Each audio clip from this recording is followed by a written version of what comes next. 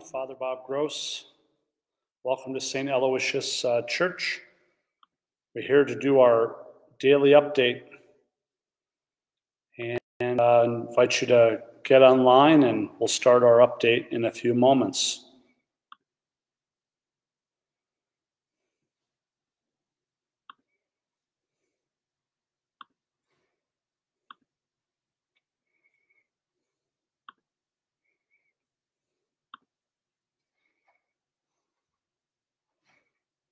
I'm over in church today, so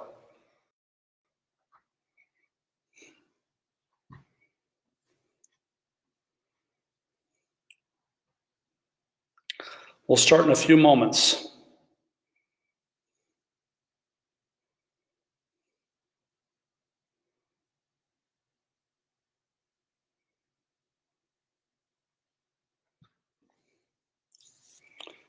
Hello to everyone as they get online.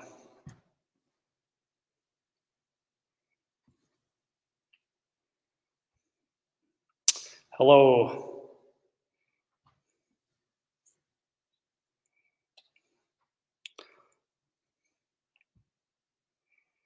We'll be starting in a few moments.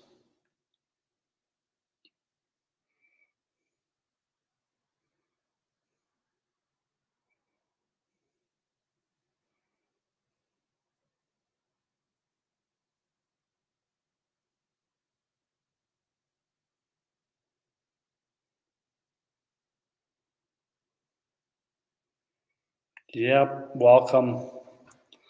Okay, it's 8 o'clock. Welcome everyone to St. Aloysius Church. Usually I do my daily update in my house, but I found myself over here in church. And I've begun a new portion of the Bible, and I'm reading the Acts of the Apostles. I just got done with chapter 4, working through the Acts of the Apostles. And today, what I want to do is just bring up a scripture from the Acts of the Apostles that has really been opening up for me. And I want it to be about the risen Jesus. So this is our Sacred Heart statue here at St. Al's. There's the burning heart of Jesus. Here's his wounds. The red represents his humanity. The white represents his divinity.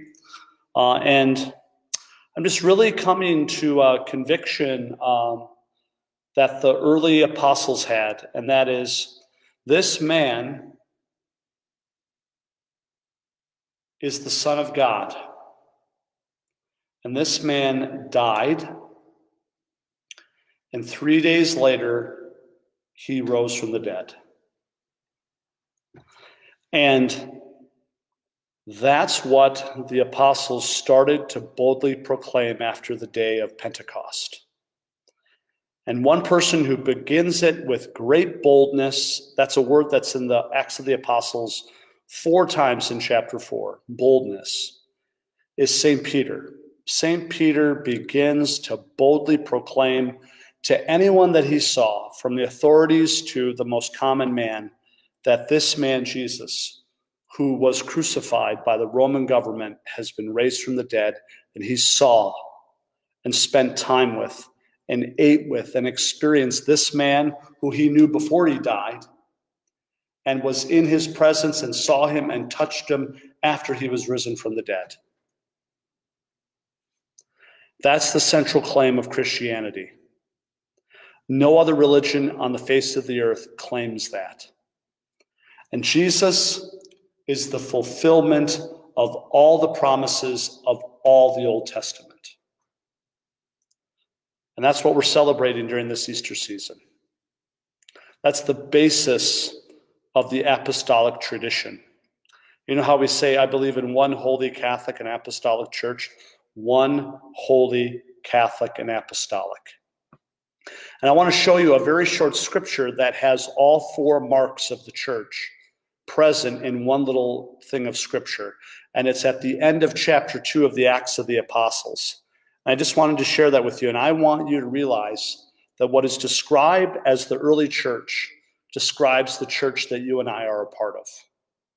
So here's the Acts of the Apostles, chapter 2, verse 42. They devoted themselves to the teaching of the apostles and to the communal life, to the breaking of the bread, and to the prayers. All came upon everyone, and many wonders and signs were done through the apostles. All who believed were together and had all things in common. They would sell their property and possessions and divide them among all according to each one's need. Every day they devoted themselves to meeting together in the temple area and to breaking bread in their homes. They ate their meals with exultation and sincerity of heart, praising God and enjoying favor with all the people. And every day the Lord added to their number those who were being saved. What you have here are the four marks of the church. One community, one. Holiness is reigning within that little community. One holy it doesn't matter who you're from, universal. The Lord added to the number those who were being saved, and it was apostolic. So what this is the source of the tradition of the church. It's from this source that the sacred scriptures came from, that the New Testament came from. It's from this experience of the risen Christ. That's where we get the whole idea of revelation, God revealing himself in a tradition, and then in the expression of Scripture as one of the expressions of that. That they were willing to tell people that they knew a dead man who's been raised. Now, it's ordinary men, uneducated women, really lay people in the sense, who were the first ones to proclaim the gospel of Jesus Christ risen from the dead. Good news. What good news are you willing to shake people's shoulders with? And for the apostles, it was that Jesus was raised from the dead. And that becomes their hope when, very quickly in chapter 3, chapter 4, chapter 5, chapter 6, the first apostles face opposition very quickly. So I just wanted to show this to you. We still do the same thing. They devoted themselves to the teaching of the apostles. That's what we do. The authoritative teaching of the church, which is rooted in the apostles' teaching. The successor of St. Peter, we listen to him. To the bishops, who are the successors of the apostles, they possess the apostolic faith. To the communal life, you and I live lives of parish communities. To the breaking of the bread, that was the first name for the Mass. They did it in their homes. They broke bread, said the words over those bread and wine, and it became the Eucharist, the body and blood, soul, and divinity. And then the constant prayer that happened. And look, from that communal life, look what came out of it. Wonders and signs were done through the apostles. And then from that, they started to share their very livelihood with one another. And they gave up their private property and gave it to the church. Look what we have. We're in a building that's owned by the church. It's not owned by me. It's not owned by just one person. It's owned by us collectively. And then they were devoted to prayer and good works, to faith and good works. Do you see, this little scripture is the summary of our lives as Christians. And that's what I want us to focus on more sincerely when we're done with this pandemic. Because miracles can happen again, brothers and sisters.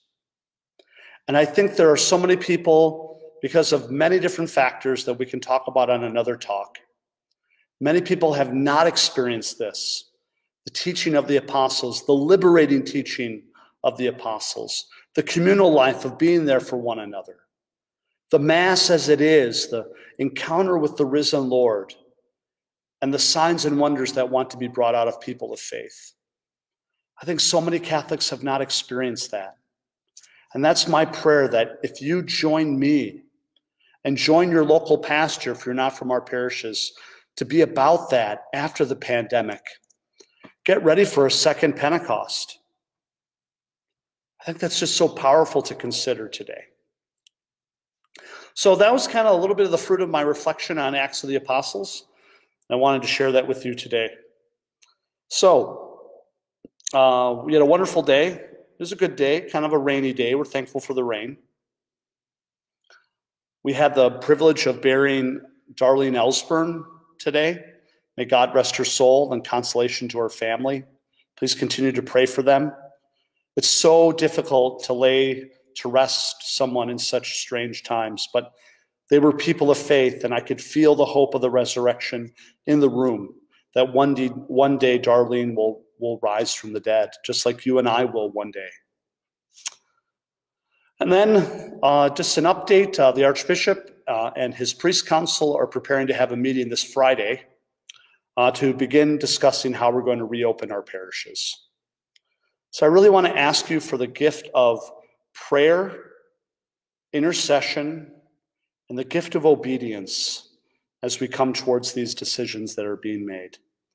That's what's going to allow us to come together again, to share parish life again, to grow as Christians again together instead of online. So that's all I really wanted to share today. Tomorrow is going to be 11:30 Rosary, noon Mass. Pray for the family of Germaine Beckman. They'll be burying her tomorrow with Mass just for the immediate family. Pray for them as they do that. And then we'll have an 8 p.m. update tomorrow, and I'll have a morning encouragement sometime in the morning. I really hope this helps you realize just how powerful it is to believe in the risen Christ. Would you be willing to tell someone that you've encountered the risen Christ? That's what it means to be a Christian. It's first proclaiming him, and then the things that flow from him. It's him first, and then the shape of our life that comes from believing and trusting our lives to him. It's not the commandments and the rules and the obligations first. It's first being liberated by Jesus in his risen life, and that leads us to want to live a certain way in the world. I think we've had it completely backwards for way too long. And I pray this pandemic will help us out of that, to a new beginning, a new growth, a new evangelization, a new rebirth of faith as we continue in these days. May God bless you, and Mary keep you.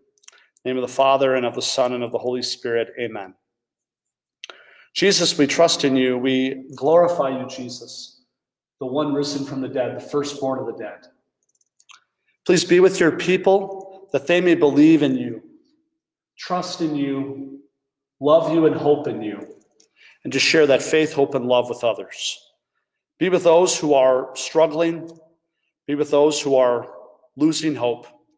May you reveal yourself to them as you did Paul on his way to Damascus. And may Almighty God bless you this night, everyone, the Father, the Son, and the Holy Spirit. Amen. Hail Mary, full of grace, the Lord is with thee. Blessed art thou among women, and blessed is the fruit of thy womb, Jesus. Holy Mary, Mother of God, pray for us sinners, now and at the hour of our death. Amen. In the name of the Father, and of the Son, and of the Holy Spirit. Amen. God bless you. We'll see you tomorrow. Morning encouragement, 11:30 Rosary, noon Mass, 8 p.m. update. God bless you.